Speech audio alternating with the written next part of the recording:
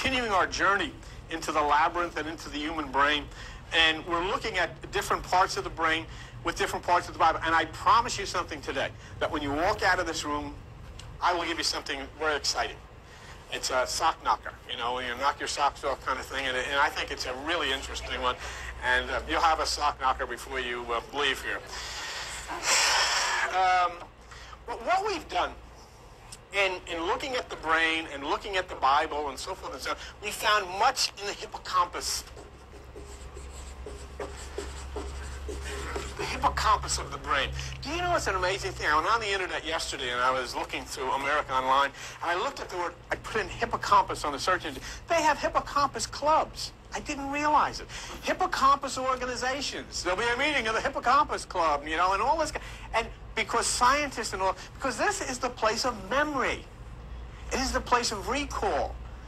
And that makes it very interesting as part of what we have found. And if you look on the material that I gave you, and I hope that you brought your material with you, and if you would, you'll find that, first of all, the hippocampus is on 16B, 16B, yeah, 16B. And there, the hippocampus, you find out that is the medial margin, which is the hem of the cortical mantle. And the word mantle means cloak or garment. And so we found that it is the hem of the garment that is talked about in Matthew 14:36, when it says, if you touch the hem of the garment, as many as touch the hem of the garment are healed. That was interesting. In addition to that, in the third sentence on page 16b, you find a reference to Ammon's horn as part of the hippocampus. And Ammon, as we found out on page 28, if you go to page 28 of the material that I gave you, we find a connection.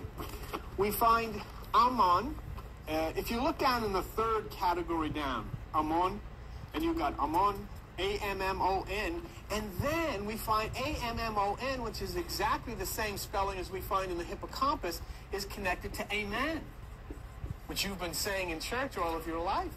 You didn't know you were talking about yourself. Amen. And so we find that. And then we find a connection, because in Revelation chapter 3, verse 14, Jesus is called by the Bible Amen, which is very interesting now. Because if Jesus is the Amen, which the Bible says Jesus is, then Amen is Ammon, and now we can understand how Jesus can say, at that time you will know I am in you. And if Jesus is Ammon, we find out that Ammon is actually, his symbol is the pyramid, and he is entombed in the pyramid. So now we're bringing together the pyramid, we're bringing together Ammon, Amen, Jesus, all of this business. And not only did we do that, but we found out something else that's interesting. We found out that if you look under Ammon there, where it says Ammon, and Amen, thank you, you find out that he is also identified with Zeus. You see that? He's identified with Zeus. And what's interesting about identifying him with Zeus is the fact that Zeus rode Pegasus and threw the lightning bolt. And Jesus is supposed to come back on the white horse, which is Pegasus. And Jesus says his coming is like a flash of lightning from the east to the west. So now we've got a connection with Jesus, with Zeus, with Ammon, with the whole business, and it comes out of the hippocampus of the brain. Now, what else was interesting about that? If you look on page 28 of the material I gave you, you see that Ammon, or Amen, is the man with the ram's head. And the ram became very, very powerful, or very, very important in this. Because Ammon is the ram of God. Jesus is the Lamb of God. And it says in the Bible they provided a ram, and we know Aries is the ram. But what I found very interesting is the fact that the hippocampus is also the place of memory. And there we find the ram of God. Now look at page 30, and you'll find the ram, Aries, and you find it's connected at the bottom of page 30 with Ramayana, which is also the ram head God. Now we've embraced not only Muslims, we've embraced Christians, we've embraced Jews, we've embraced Arabs. Now we're embracing here Hindus, Ramayana, and now we'll embrace something else. Look at page 31. The place of memory in your computer is called Now, who calls it that? They'll say, well, I mean, who would know? I mean, these guys that wrote thousands of years ago wouldn't know that computer memory is going to be called RAM just like it is in the brain. Oh, yes, they did. Yes, they did. They did know. He's something else. You see, when we look at words and you look at how things are laid out for you, things are laid out for you to find. Yeah. If I told you, I mean, how many times, who's the most powerful man on the East Coast in the gambling mecca of Atlantic City? What's his name? Trump. This is so... Who's the most powerful man in the gambling mecca in Las Vegas? What's his name? Win. I said, well, these are all coincidences. For thousands of years, when people used to go into meditation, they would chant this word. Om, Om, Om. And as they were chanting Om, the electrical energy would rise up through the spine and go through chakras, which are actually resistors. These are resistors to the electrical energy, which would go up the spine. So some guy comes along and he discovers a theory that measures electrical resistance. And what is his name? Om. It's Ohm's law. Now, what would have happened if his name had been Sid Schwartz? What would they have been chanting in the temples of Buddha? Schwartz. Makes sense? Because it's all laid out for you. It's all there. So in other words, this is hard to conceive, but there is an intelligence that lived 6,000 years ago that has taught us and laid all of these things out for you to understand when you reach the point where you could evolve. Okay. So we found in the hippocampus of the brain memory, we found Jesus, we found Amun, we found the pyramid, because right at the place of the hippocampus, at the point where the spine ends, it connects to the neck, there's a thing called the hypoglossal nerve. And the hypoglossal nerve is the 12th nerve, and it exits at the point of the pyramid. Actually, there's two pyramids up there. This is inside of you, and the olive. And that, of course, we understand how you anoint your head with olive oil. You don't have somebody put a greasy finger smeared all over your forehead, which we do, because this is as far as we've ever gotten with religion. Oh, now I'm saved. I got grease on my head. This is really going to turn this God on up there. That's not what it's talking about. What it's talking about is that when you start meditating and the energy starts to rise, the oil flows up, hits at the hypoglossal nerve, and it then hits the forehead with the oil, and you've anointed your head with olive oil. Now, what do we find? We found the hippocampus is the center of memory. We found that Ram is the name of the god of the hippocampus according to the dictionaries and according to the medical evidence. And we found that Ram is the name that we use for random access memory in the computers. And we found that Rama is the god of the Hindus. And we found the most powerful holy day in Islam is Ramadan, and so forth and so on. And somebody said, well, gee, all of these things cannot be coincidences. So what I wanted to look at now was another thing that's interesting and part of your anatomy, and very popular today because it produces something that is sold in stores all over the place. Your local drugstore or health food store sells something called melatonin. I don't suggest you buy it because you're buying melatonin from some bull instead of, producing your own. Melatonin is produced by a gland in the center of your brain called the pineal gland. It's pronounced pineal, okay? And the pineal gland produces melatonin when you're in darkness. When you're sleeping, melatonin flows into your body, okay? Now, this is interesting, because the pineal gland associates metaphysically with Aries, which is the ram of God. God provides the ram. Now, how does it associate? In the spring, we're running through the winter right now. In the spring, the sun, by the trajectory of the earth, will appear to enter Aries. When the sun consumes Aries, the ram has been sacrificed. That's the burnt offering. And when that occurs, we pass over from winter to spring. It doesn't require any religious training, spiritual training. It doesn't require you to believe anything. If you hang around till April, you'll see it. I mean, it's a fact that in the northern hemisphere where we live and where all of this stuff is predicated, the sun will appear to rise out of the winter solstice and enter in Aries. And you have two things that occur. Either the sun consumes the ram burns the ram, which is the burnt offering, or it lays down with the lamb. When the lion lays down with the lamb, we have peace. When Aries and the sun Leo lie down together, we have spring. Well, the same thing happens in you. You have a solar plexus. And through your meditation, when the solar plexus energy rises, the fire consumes the pineal gland of the brain. That throws open the right hemisphere in the same way that in the spring, the sun moves to the right side or to the eastern sky and we have summer. Here, the solar energy moves to the right hemisphere of the brain and you move from the winter of your life to the spring or the summer of your life. It's the way it occurs, okay? And that's what goes on with the pineal gland of the brain. Now, what that is called, actually that word means pine cone. Okay, and it's the sacred pine cone. Back in the days of Osiris, in the temples of Osiris and the pyramid courts, when they used to place a dead body, they would bring the dead body in to be entombed, and they'd place a pine cone at the center of the forehead because they knew what it was for. Now, how do you see where we live here what goes on with this pine cone? The solar fire from your body through the energy of meditation consumes the pine cone, which then opens up your intelligence to new understanding and new life. Where do you see that happen?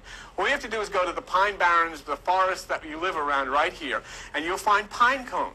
These pine cones are sealed, and they're opened by fire. They're opened by intense heat. And when fire hits them, they explode, and they spread the seeds of life all over the place. So the solar fire causes the pine cone to open. The solar energy for your meditation causes the pineal, or your sacred pine cone, or the pine cone in your head to open, which gives you new life. So then there's an anatomical reason for all this. There's an electrical reason for all this.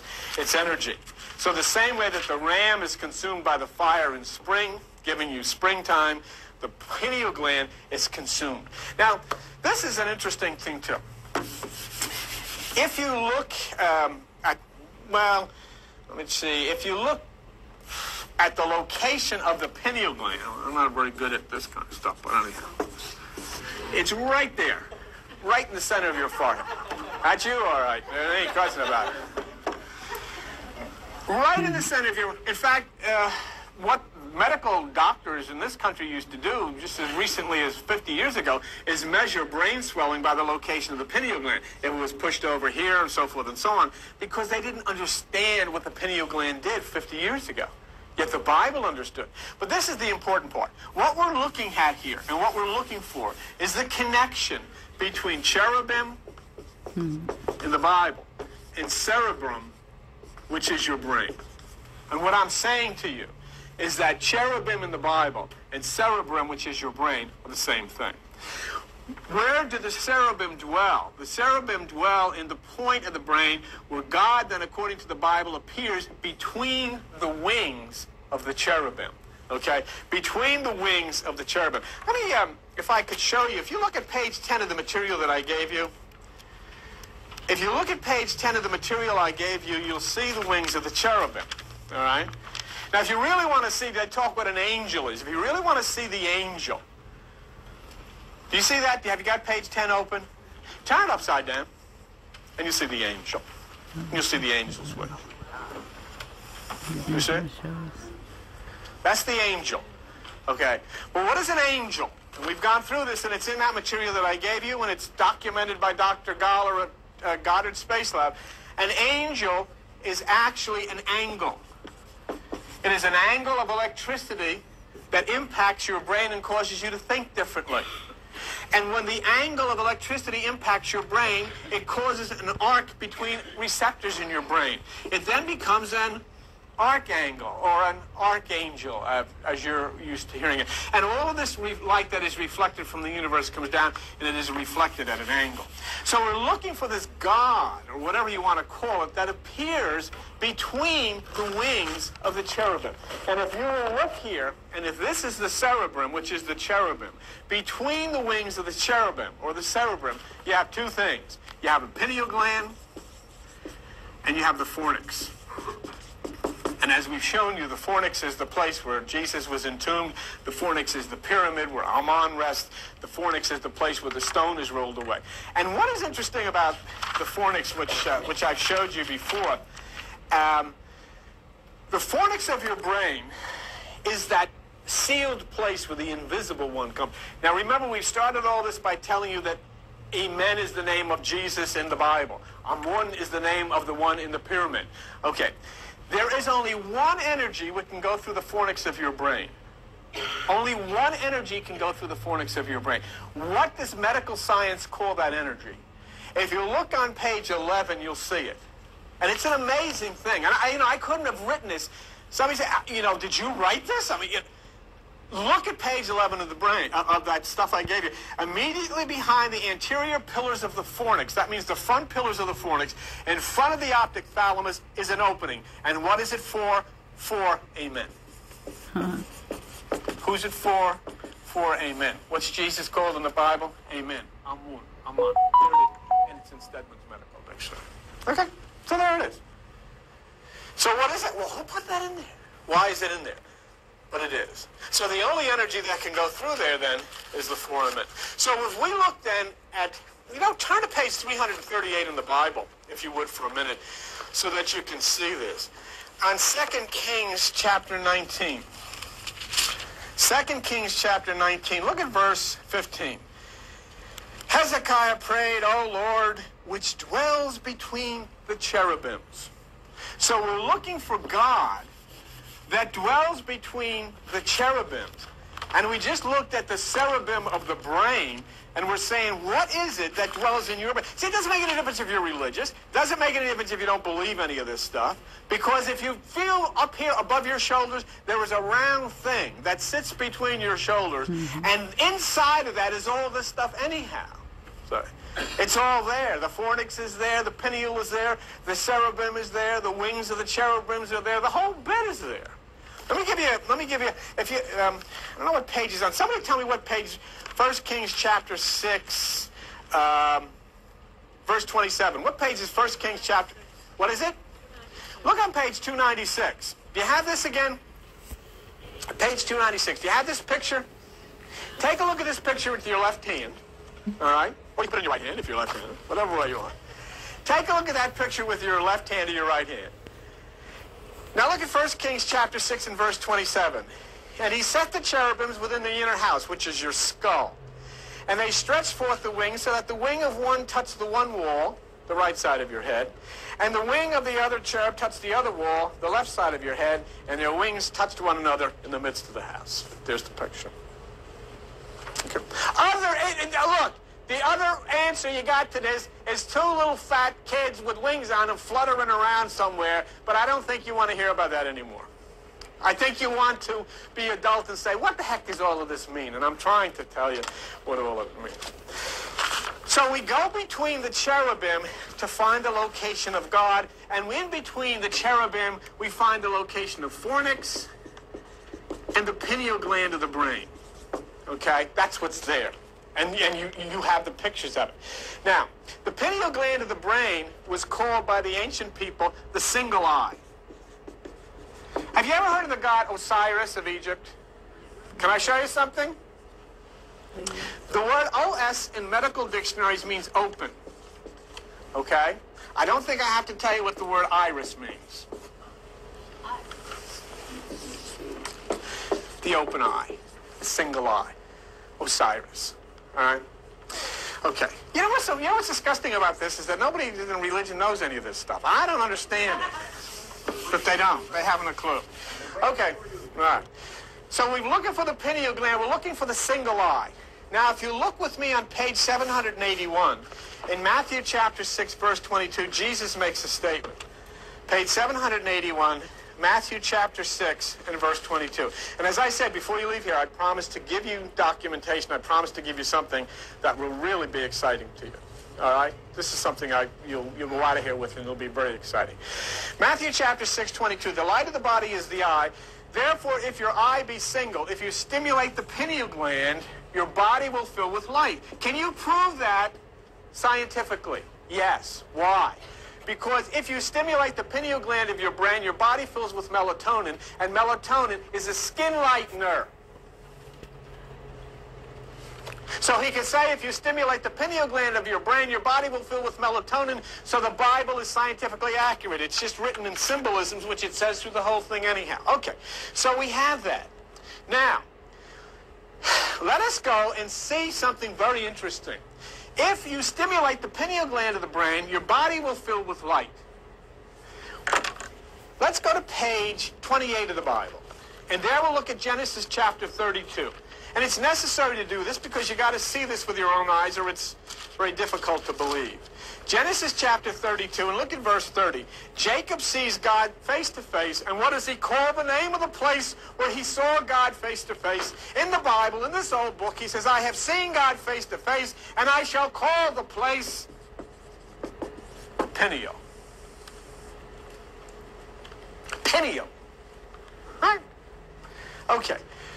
So Jacob calls it pineal. Now, how do we know that the pineal there and the pineal we're talking about and the single eye are the same thing? Because Jesus said, if your eye be single, your body will fill with light. Jacob calls the name of the place Peniel because I have seen God face to face. Go to page 995. And in page 995, look at the book of 1 John. And in 1 John chapter 1, verse 5, it says, this is the message. God is light. So if Jacob said, I have seen God face to face, Jacob would have to say, I have seen light, and I'll call the place Peniel. And Jesus says, if your eye be single, your body will be filled with light, and the single eye is the pineal gland. That would seem pretty reasonable to me. Seem pretty logical. And I know it cannot be accepted in religious circles, but neither could Galileo. So it shows you how much credibility they have. Okay? All right. Now, this here, then, is what we're talking about. When we look at page 10, you look at the very center of your brain is this fornix, which is foramen, and the pineal gland of the brain. It is the middle chamber of the brain, which you see very clearly on the material that I gave you on page 10. The middle chamber. Now, if you go with me, and if you look at page 296, in 1 Kings, and I know it's a pain in the neck to do all this Bible jumping around, but it's there, and you should see it. 1 Kings chapter 6, it talks about the building of the house, and the house is the temple. And the house is the temple that's not made with hands. And the only temple that exists on the face of this earth that is not made with hands is the one in your head. This is the temple that is not made with hands. So it's talking about this. And it says in 1 Kings chapter 6, verse 7, and the house, when it was built of stone made ready before, so that there was neither hammer nor axe nor any iron heard while it was being built. The house, this temple, is built in silence. Ooh, silence. This house is built in silence. Now, watch it.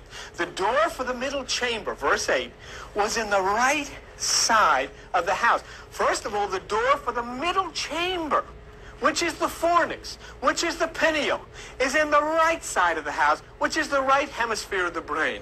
And they went up with winding stairs. Do you see went up with the winding stairs?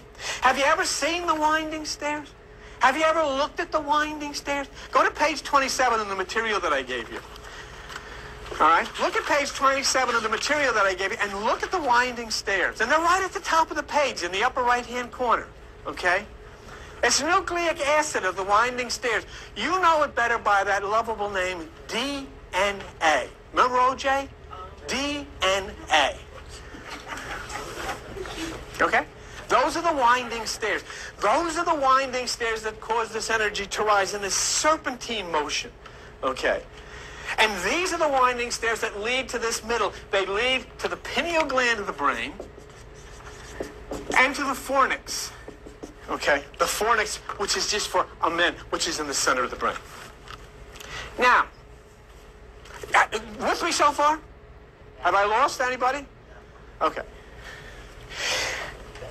The middle chamber, the pineal gland, the fornix, and we see in the Bible that this winding motion leads upward to the middle chamber. Now, what did we find out? And look again on 16b. Please just look with me because I know it's a pain in the neck, but just look at me. Look with me. Look, I tell you what, because there's a few, doggone it, there's a few new people here. So let me just pause for a second and just show you something so you can go very slow with this. Matthew chapter 14, verse 36. Go to page 791. Matthew chapter 14. And look at verse 36. All right? And this is what I want to show you. Because I've showed you that dura mater, pia mater, and arachnoid is the brain. That's the temple. But the New Testament, Matthew chapter 14, verse 36. Okay. And what's the matter? Wait a minute. Where am I? Have I got the wrong one? Yeah. Is that Matthew? Well, I'm in the wrong book. I was just testing you to see if you were really paying attention. I knew what I was doing, he said. Matthew chapter 14, verse 36. And as only touched the hem of his garment, and as many as touched were made perfectly whole. So you have to touch the hem of the garment. Now look at page 16b of the material that I gave you. The complex structure that forms the medial margin, which is the hem. This is from the Stedman's Medical Dictionary. The hem of the cortical. The word cortical means outer, mantle. The word mantle means cloak or garment. It's the hem of the garment. It's your brain. So as many as can touch that. And if you touch that, you'll touch the pineal. And if you touch that, you'll touch the hippocampus. And if you touch that, you'll touch the fornix. But how do you touch it? You touch it not by going to church, not by being any part of any religion. You touch it by getting out of those places. As fast as your little legs can carry you, run away from those people. And you touch that by entering within yourself and allowing the energy to roll the stone away from the fornix, and then you may tell. So we have that, the hem of the garment. Now this is what's interesting. Now I know this is English, and I know this is but remember a lot of these words, these are all Latin words. So you're going to have very consistent all over the world. But this is what's interesting to me. The hem of the garment is where Jesus is, where Amon is, where Ammon is. And where was Jesus born? Beth means house. Right? That's just interesting. The house of the hem? I'm just saying, think about it. Just think about it. Doesn't mean anything, but to me it does. But just think about it. Bethlehem. Okay? So that's where he's born. Now, I want to track some words with you. And I want to track these words with you by you looking at page 349 in the Bible. And on page 349, you go to a book called First Chronicles, which is a book that we very seldom read. I mean, nobody reads it because it's just a lineage of who was messing with who and who had babies and all of this kind of thing. Anyhow, what's very interesting to me about this, if you look at First Chronicles chapter 4, I want to show you something. And this is neat. Now you sat through all of this stuff. Now we're going to get to the good stuff. First Chronicles chapter 4. Look at verse 4. And Penuel, the father of Jedor. Now, the first thing I want to do, and I'm going to try this. I've never done this before. We're going to put this thing on. Because I want to show you something. Would you, are you there? Can you see this? Well, just say yes, even if you can't. Yes. Yes, everybody can say. Penuel, do you see that? Do you see what it says? It is also called pineal. All right?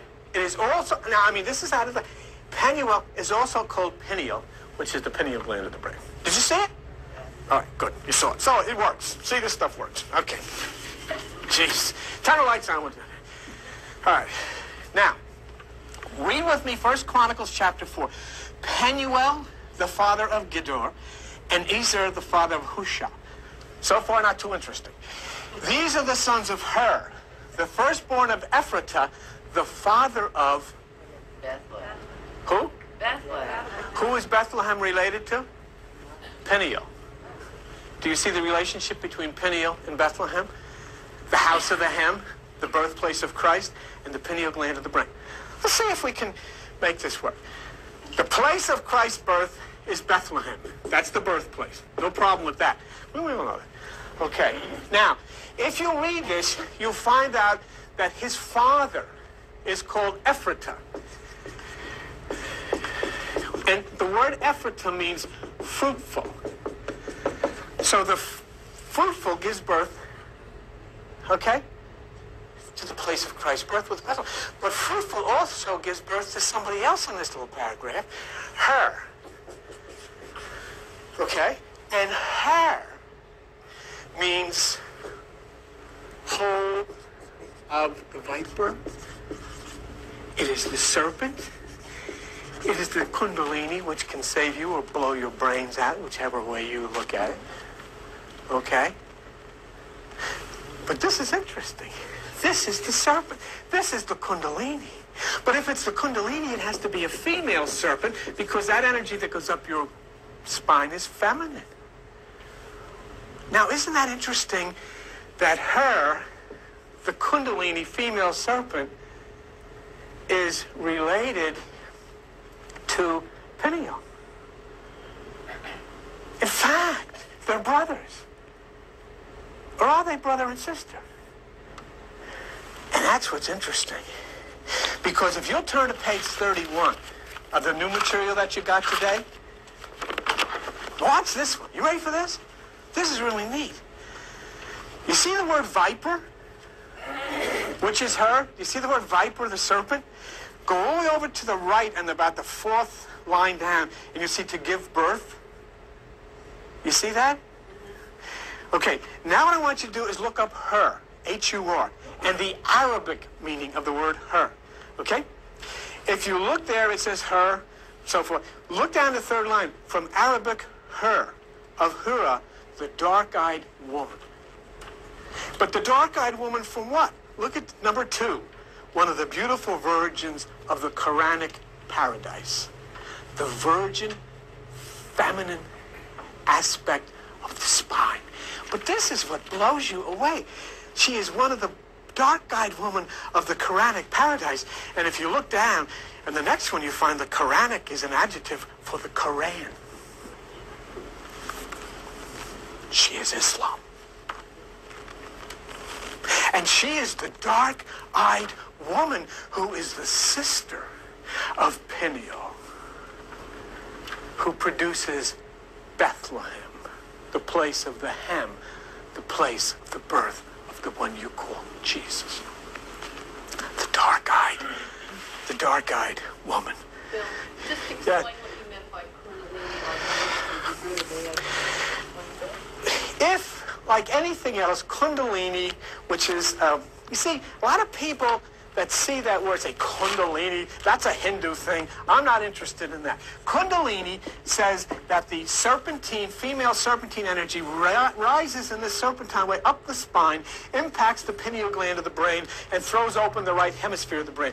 There's a lot of Christian people have trouble when you hear about that, and I can understand that. But the reason they have trouble with it is because they don't ever read this book that they carry under their arm. If you open the Bible and you look on page 1005 in the book of Revelation, page 1005 in the book of Revelation, you come to Revelation chapter 5. And in Revelation chapter 5, if you look at verse 1, it describes the same thing. It says, and I saw on the right hand, which is the right hemisphere of the brain, of him that sat on the throne, which is the higher consciousness, a book written within, which is within you, and on the backside, which is your spine, sealed with 7 seals. Oh, that's it. Okay, so it's in the Bible. So it's not a strange thing. But here then, you have this dark-eyed woman producing this relationship with Peniel, and then producing Bethlehem. So Bethlehem is related to Peniel, and they are both related to the dark-eyed virgin woman who is of the Quran. So you got everybody involved here. And so now you can see also that they're all connected with the RAM, which is the random access memory of the hippocampus, and now you know why the high holy day of Islam is Ramadan. And look, it's not the first time you're hearing about a female in Islam. Do you know there was a beautiful girl, and she was of Islam, and when she died, there was people that said they saw her appear, and they saw her walking about, and it became a very holy shrine, and it was in Portugal, where the Muslims actually controlled that part of the world until the Crusades, when they were driven out by the Christians. But the one that they saw was in a place called Portugal, called Fatima, named after Muhammad's daughter. And the Muslims used to make pilgrimages to see the Lady of Fatima. They still do. But the Muslims don't go there anymore. The Christians go there. But it's still called the Lady of Fatima. Only they've named her Mary. Okay. So anyhow, we find then the coming together of all of these things inside of the brain where there are no religions or things separated like that. Now, what do we have? And what did we do? I showed you in the Bible that the pineal gland of the brain, the single eye, the face of God, comes from her who is the serpent, the female serpent, the dark-eyed woman. The dark-eyed woman who is the serpent Kundalini and who is the sister of pineal, which produces Bethlehem, the place of Christ's birth inside of you, the house of the hem, the place that you touch when you meditate and that energy rises up your spine. And I showed it to you. And you have the documentation. And you have medical documentation and scientific documentation. And you have the documentation of all of these prestigious books such as Grolier's and so forth and so on, defining all of these words. I couldn't make any of this stuff up. But now I come to this place. I've told you, yes, sir. It's pretty, I don't know, it's thinking in my head. It kind of explains, nah, come on, man. Come on, man. It kind of explains the deal with Christ being born without conception. Yes. Not a mortal thing. No. Yes, by a virgin. Is that right? That's right. Yeah, you're right on the button. That's fine. That's fine. Because, hey, like, at least you were paying attention. I mean, the rest of these people didn't catch that. I got it right. And you got it right. That's right. Look, in the 9th month of the year, the sun, by the trajectory of the earth, appears to be born out of the constellation Virgo, the Virgin. It is born of a virgin. In the 11th month, it appears to pass through a constellation called the Cross. It is crucified. And the winter solstice, it sits in the tomb of the earth 3 days and 3 nights. On December the 25th, by the trajectory of the earth, it is born again. 30 years after his birth, Jesus goes into the water of John the Baptist. 30 days after December 25th, the sun appears to move into the sign of Aquarius, the water man. Jesus goes on and picks his disciples from the fishermen. The sun appears then to move into the sign Pisces, the fish. Jesus becomes the Lamb of God that takes away the sins of the world. The sun appears to enter into the sign of the Lamb, Aries, which takes away the cold of the winter. He sits at the right hand of the Father in the northern hemisphere. The sun moves to the right side of the eastern sky, and we have summer. And he concludes his career as the Lion of Judah, and the sun concludes its journey in August as Leo the Lion, and we start all over again. That's all it is. But that's everything. Because as it is outside, so it is inside. This is what we're showing. But now what have I got to do? I've got to take you there. I've got to take you to this place.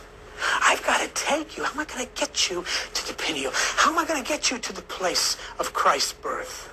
If you look on page 10, we're going to have to walk a road.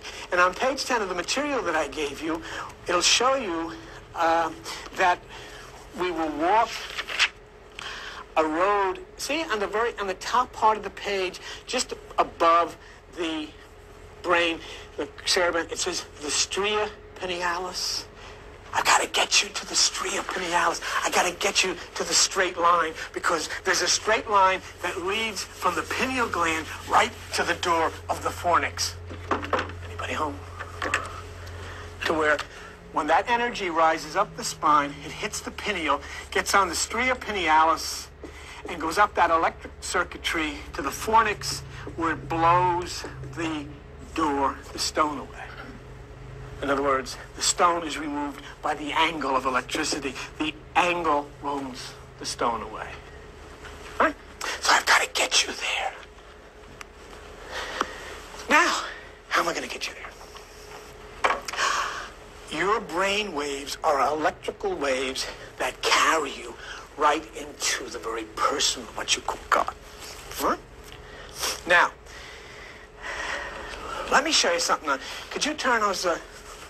I want to show you the activity that's going on, the electrical activity that's going on inside of your brain. These are neurons... These are neurons firing. Do you see? This is the thalamus. And all of this stuff is the activity of the neurons, the electrical energy firing in your brain. Can you see that? Well, look, can you see it now? They can't see it. We can't see it. Oh, okay. Can you see it now? Billy, take it down. Tell you what, then I will never get it up again.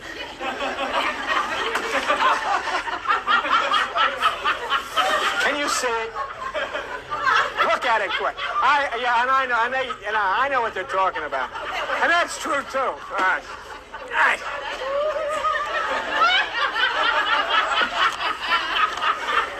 Do you see this? Huh? Put it over there. Put it over there. Do you see it now? All right. Come on, get back to where we were, because this is important. You're going to blow my whole thing here. All right. Where are we? Now, this is what I wanted to, where the heck am I? All right, so we see the activity that's going on in the brain, all right? Now, this is the way it operates. Just stay with me, because really, I need to get you, just to see this, then you're out of here. You go in, I'll tell you what you can do. Go to page 32. You start at beta. Okay?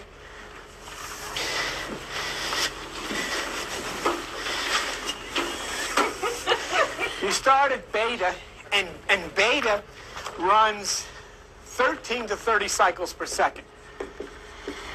Beta is when you are freaking out, for the most part. Most of you spend your entire life in beta. Stress! That's where we are.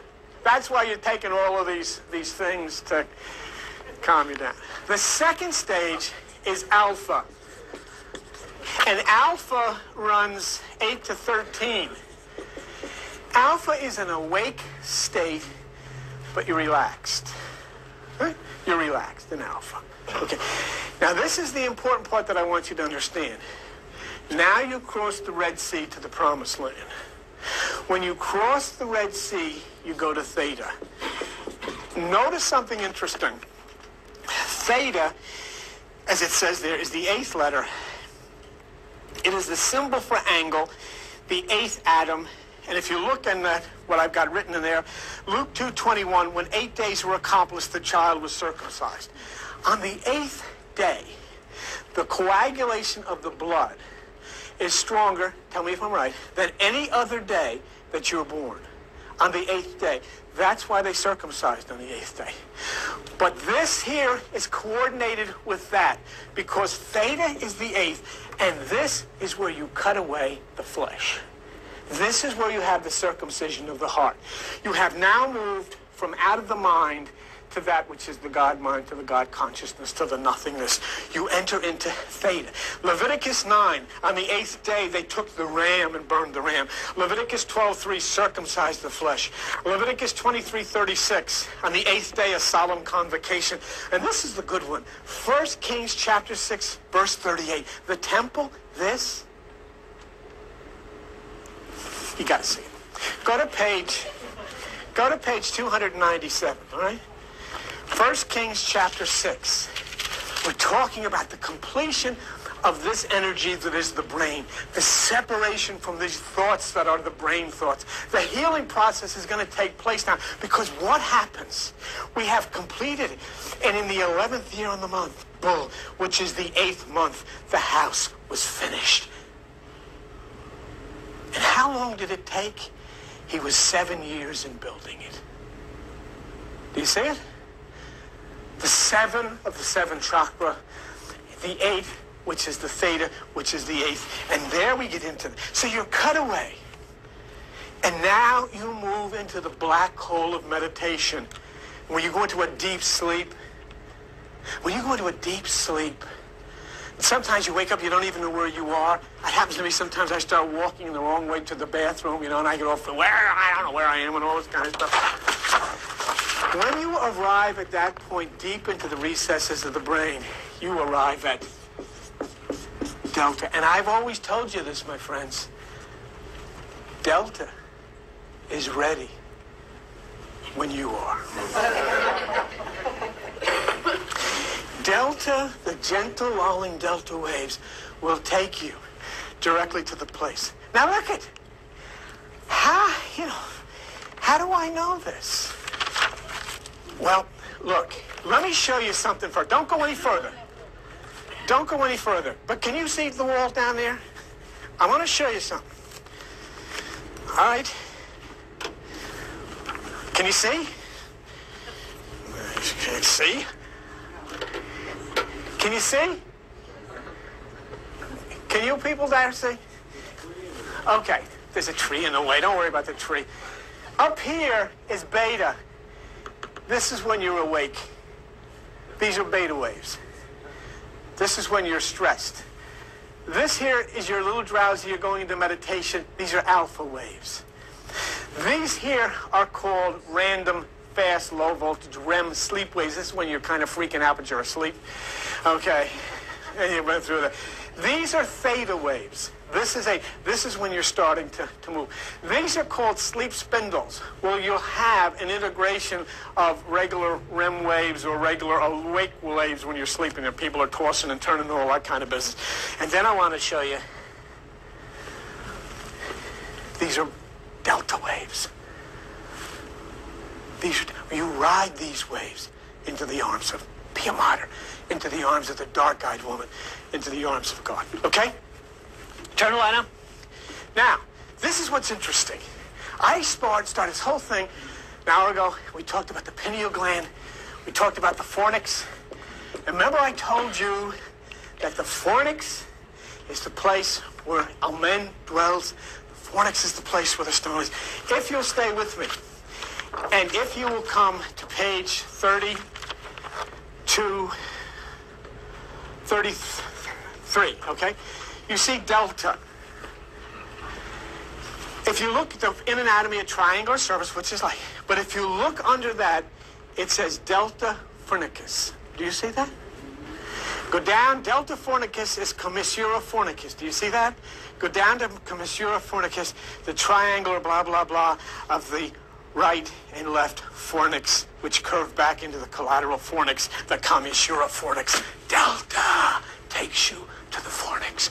Delta takes you to the stone and rolls it away. Delta takes you to the place of God. And I didn't confirm this with any New Age stuff. I confirmed it with Stedman's Medical Dictionary, and you've got it. Delta. Why delta? Triangular shape, yes, but delta there. Delta there. So as you cross the Red Sea to theta, and you separate from that which is you go to the promised land, which is delta taken you to the fornix. Now, I promised to send you out of here. That wasn't bad stuff that we did here. That's not bad. You know what I mean? I mean, it's... But you know, what I wanted to tell you is this. We started this whole thing with the hippocampus, right?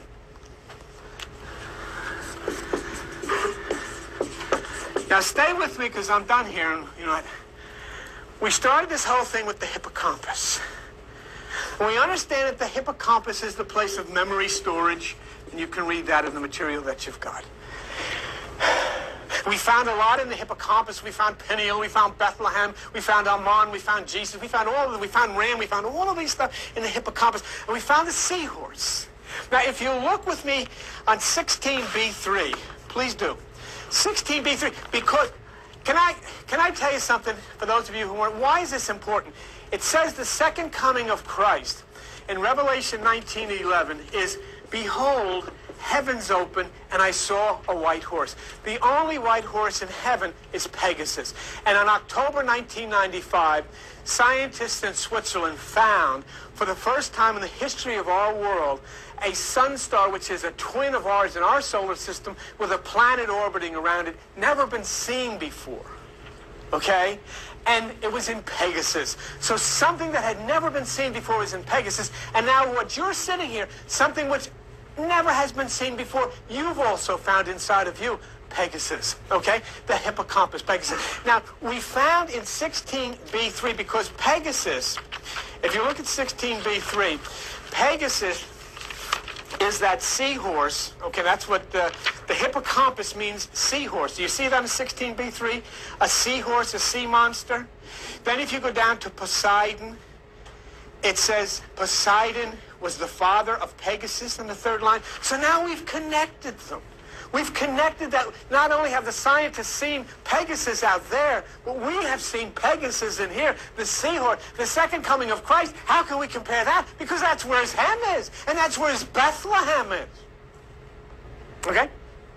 Now, but I had a problem with this. And let me tell you what my problem is, and then we're going to solve it. My problem is, if you look at page 1013, on page 1013, Revelation chapter 19, verse 11. In Revelation chapter 19, verse 11, it says, "And I saw heaven open, and behold, a white horse." So I said, well, a white horse? But it's a horse, a seahorse, it's Zeus, it's Poseidon, it's a white horse. There must be something, right? And I'm going to give you something to take home with you. As they say in the big evangelist place, I'll give you some literature.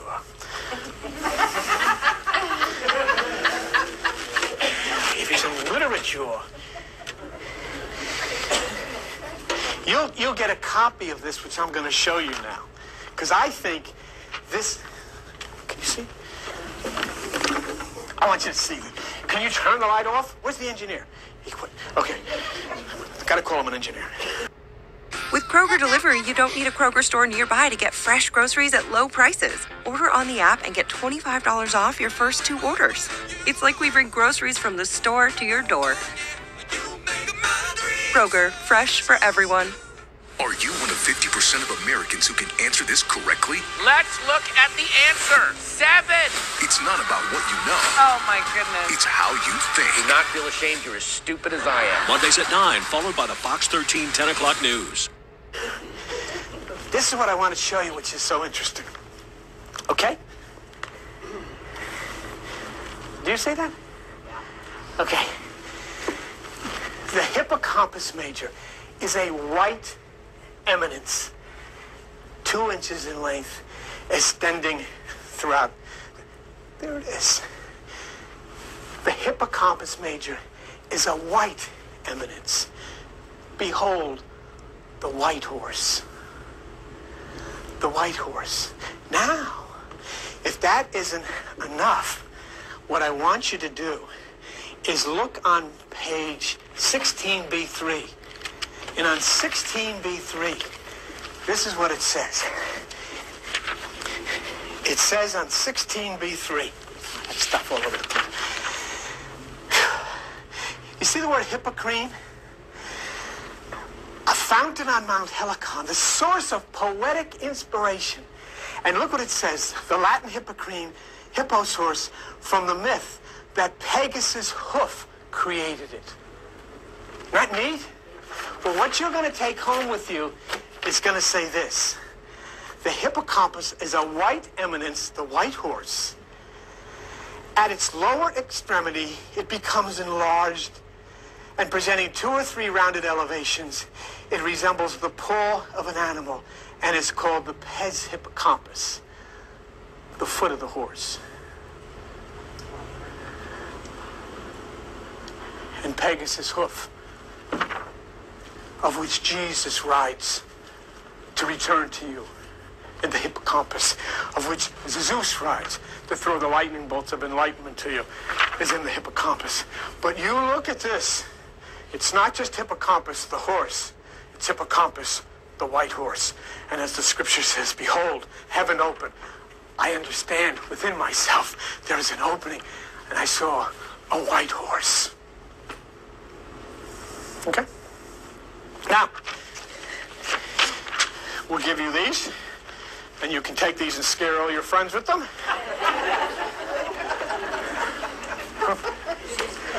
Billy, You do turn the light on? Bill, Yes. explain the consistency of the pineal gland. The pineal gland is an interesting thing because it calcifies, and it calcifies from not being used. It calcifies at length. but in its inception, it's a sandy consistency. What? Huh? Page 666. Yeah, is that interesting or what? Page, is that the hippocampus is on page 666. The hippocampus becomes like a stone, which is the stone that the pineal gland becomes a stone that the builders rejected, and through meditation and in its inception, or when it's not used, it becomes like a sandy consistency. But when in meditation it's used, it becomes like a stone-like consistency. And Jesus says, if you build your house on sand, the storm will wash it away. But if you build your house on stone, that this house will survive. So it's talking again about the pineal gland of the brain. But I've showed you the white horse, and I've showed you all of this documentation. And what you're holding in your hands from Gray's Anatomy book says that the hippocampus major is the white horse. Amun's horn is in there. The pyramid is in there. You know the king's and queen's chamber in the pyramid is in there. Everything that you've ever read about, you find is located in your brain. And now you've got scientific documentation to prove it. Other than that, I don't know what else I can tell you today. And we've done a lot of talking today, and I just hope that you take a look at it and see what you come up with.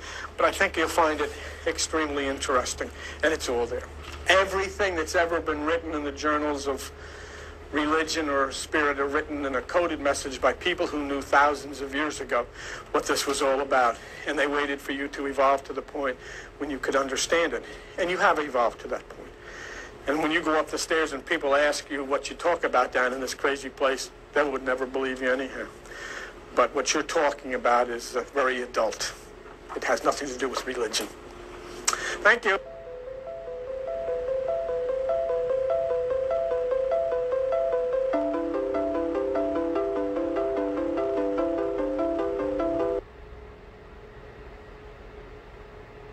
Your gap behind your spigot?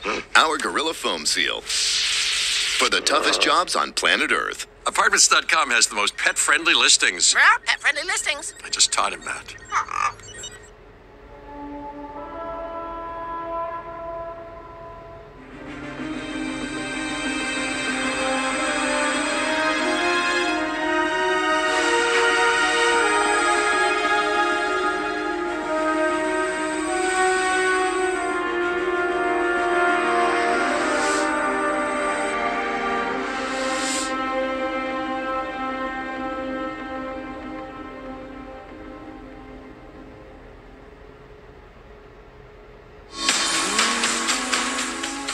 Legend has it there's a 5,000-year-old book of magic.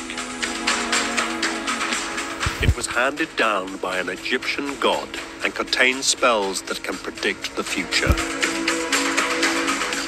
It's called the Book of Thoth. And what it says is deeply mysterious. Some say it contains ancient rituals used by secret organizations. Each person who is admitted to the order must die symbolically and be reborn. Others say it offers readers the power to divine the future through tarot cards. The original book of the Tarot was really engraved on gold tablets, and it was a book of Thoth. For yet others, the book offers its followers a world of free love and drugs, central to the rock and roll culture of the 1960s. Some of the most famous people in the world, like the Beatles and the Rolling Stones, are deeply interested in this sort of thing. But what is the truth about the Book of Thoth? What does it really say? Does it even exist? Now scholars in Egypt are finding the answer. This is the story of the quest to find the truth about what some claim is the most important book ever written.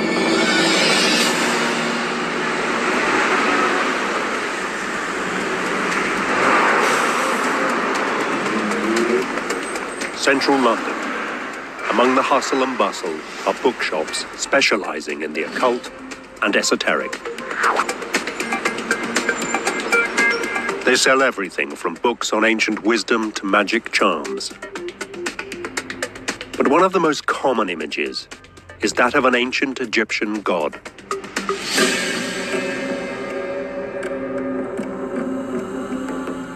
He's called Thoth, a strange figure with the body of a human and the head of an animal.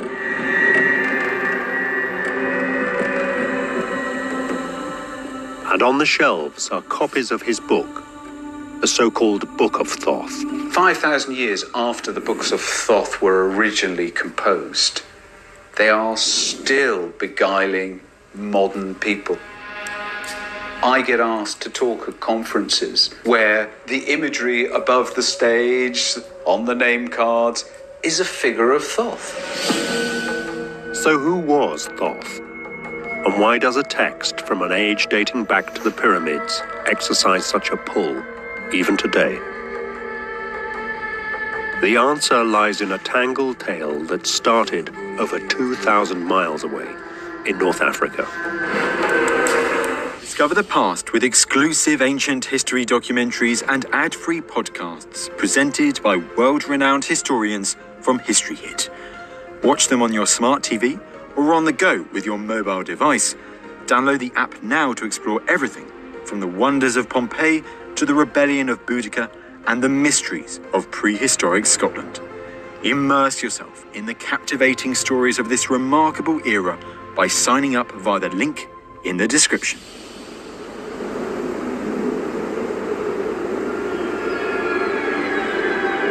The Nile Valley. For years, at sites across Egypt, archaeologists have been uncovering what is probably the greatest civilization of the ancient world.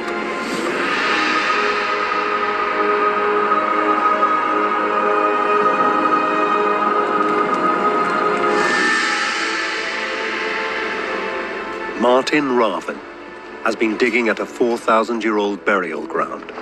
We have uncovered this vast necropolis full of tombs with beautiful paintings, wall reliefs, inscriptions.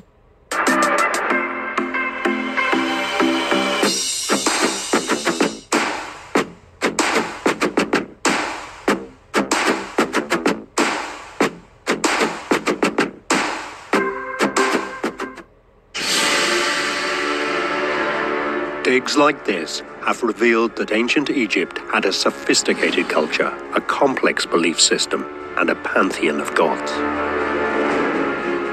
One of the most important was Thoth. He appears as a human body with the head of an ibis, or as the figure of a baboon.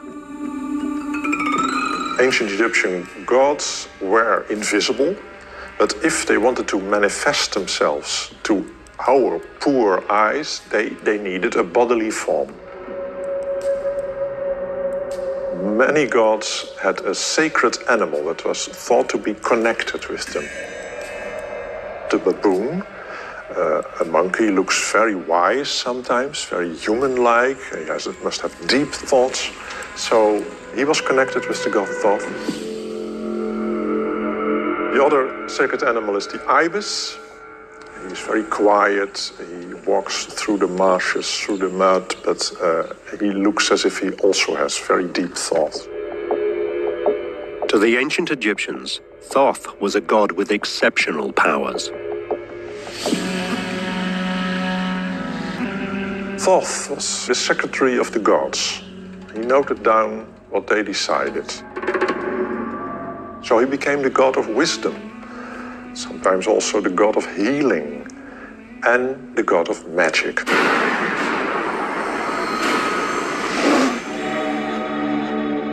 According to legend, Thoth handed down this magic to mortals in a book.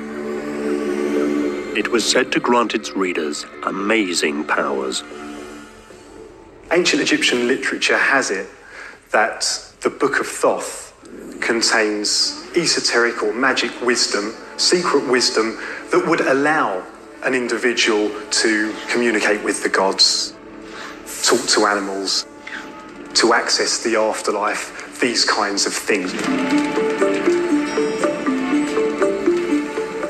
There's a wonderful story about a very important magician who found out where this book of Thoth is kept, and he appropriates it.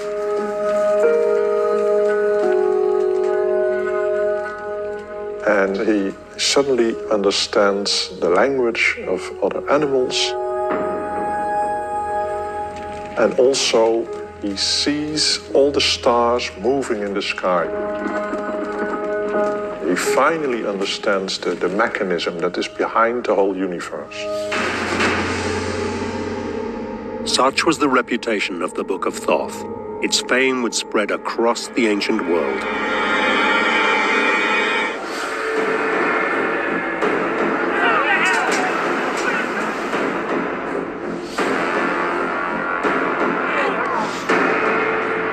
In the 3rd century BC, the warrior king Alexander the Great invaded Egypt. The Greek occupiers were amazed by what they found. They were overawed by this ancient civilization with wonderful buildings, the pyramids, statuary, all of the fabulous stuff that we see today, but then it was in its full glory.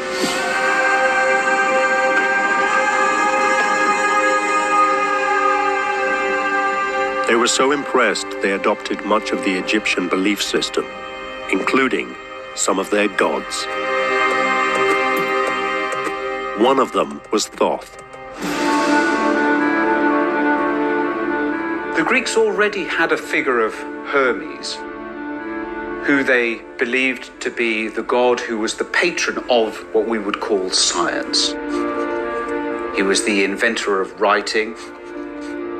So they came across the figure of Thoth, who the Egyptians believed was also the inventor of all the mathematics, the geometry, which had enabled them to build the pyramids.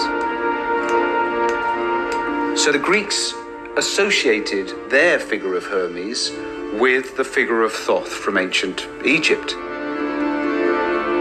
The Greeks declared that Thoth and Hermes were the same god.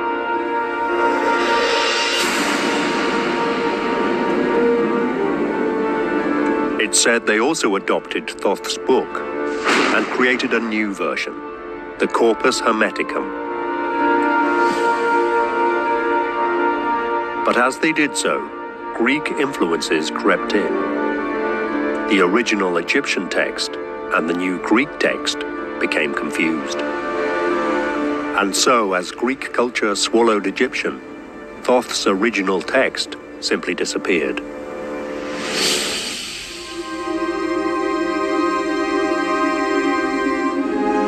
One legend relates that a last copy of the original book was buried alongside the inquisitive Egyptian magician who'd read it and discovered the secrets of the stars.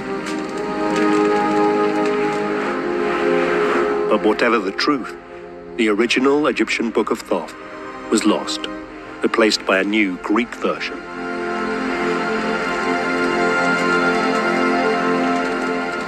The original text would not be rediscovered for thousands of years.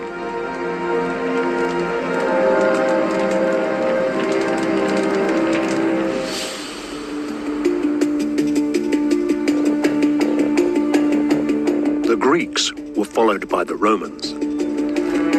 The wisdom of the Corpus Hermeticum was absorbed into early Roman culture. But then came a momentous change.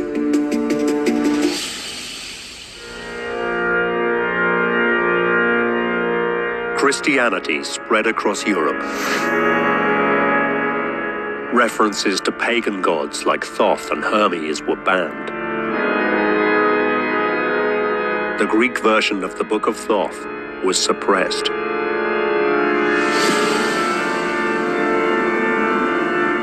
With the rise of Christianity, and especially with Christianity being adopted by the Roman Empire as the official religion, this older pagan philosophy gets wiped out.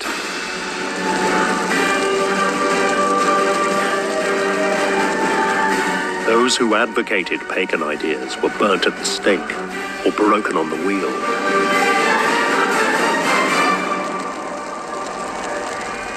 The general kind of ravages of intolerance and conquest led to the loss of the corpus medicum. First, the original Egyptian Book of Thoth had vanished. Now the Greek version, the Corpus Hermeticum, disappeared from sight too. Whatever had been written in the Book of Thoth seemed to have been lost forever.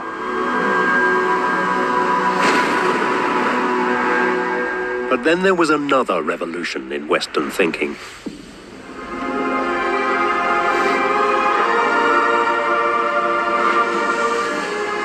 In the 1300s, the Renaissance arrived in Italy. It was a time of intellectual ferment and questioning. New ideas were born, and old ones rediscovered. They included the wisdom of classical Greece and Egypt. The very word Renaissance means rebirth, and its first use of it that we find in the 1400s is somebody who says, I seem to see in this new learning the rebirth of the ancient culture. With it came a renewed interest in pre-Christian ideas. If you think of Botticelli's paintings, for example, of Venus and Mars, or the birth of Venus, these are pagan gods and goddesses which are being painted for the first time in Europe for 1,000 years. This new interest in the wisdom of the past included the rediscovery of the Greek version of the Book of Thoth, the Corpus Hermeticum. To the Christian culture of the time, it was an explosive find.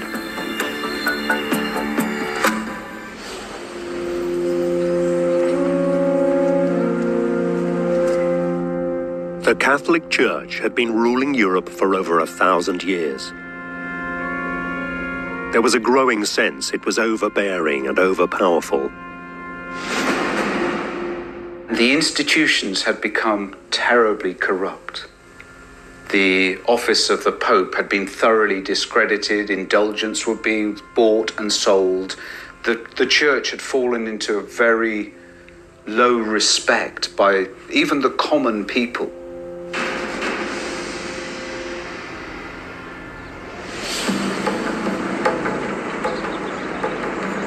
There was a groundswell of opposition.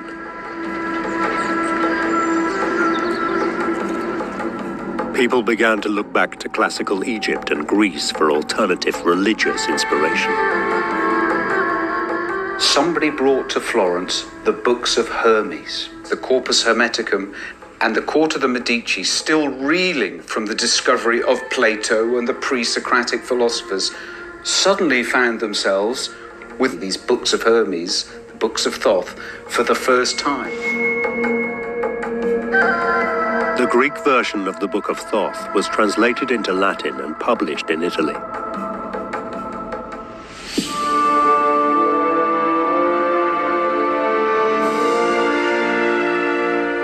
It becomes one of the most influential books of the time. It goes into several printings over the next century and a half. It may not have been the original Egyptian text, but it spread through the Renaissance world on a wave of optimism.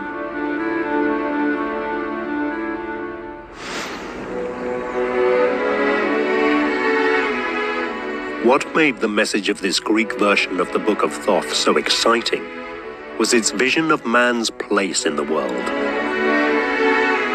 For those seeking to challenge the orthodoxy of the Church, it came as a revelation. It was a completely different view of mankind, not as a fallen creature who, after being booted out of the Garden of Eden, wandered, lost. The discovery of the books of Thoth was saying, no, man has an exalted position within creation. The message of the Book of Thoth seemed to be saying that man was more than a servant to the gods. Not Not only did he have the same powers as the gods, it was his duty to use those powers to create a better world, a more beautiful world. Thoth seemed to offer a new vision of the importance of man's place on Earth.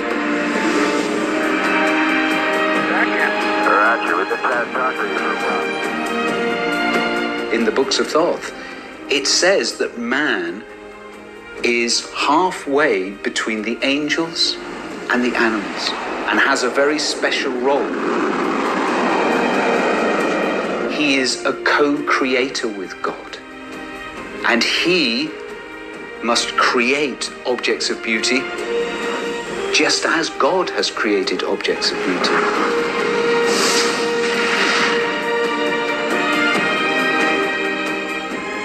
There's this whole idea of optimism about man, about the powers of the mind, the imagination, the ability to understand the world. To many people, the Book of Thoth seemed to offer an intensely attractive vision of mankind.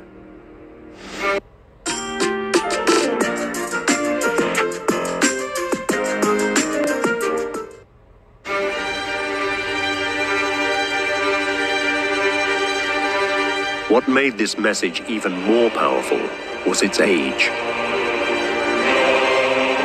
It seemed to come from a purer time, before the church had been corrupted. If you were a Renaissance man, the idea was formed in your mind that if we could somehow restore this ancient wisdom to its proper place, we could once again live in a pristine world. So what was old was really good. And dating apparently from ancient Egypt, Thoth's knowledge was as old as any in the world. If you think of it as this kind of cascade, there's sort of a mountain or lake at the top full of this clear crystal water, and then through the ages, it comes down. It's still the same water, but it gradually gets a bit muddy. And what the philosophers of the Renaissance believed when they had the Corpus Hermeticum in their hands is they were going to the source. They were going to, sort of the pure waters of the ancient knowledge. Yet the irony was that this whole alternative philosophy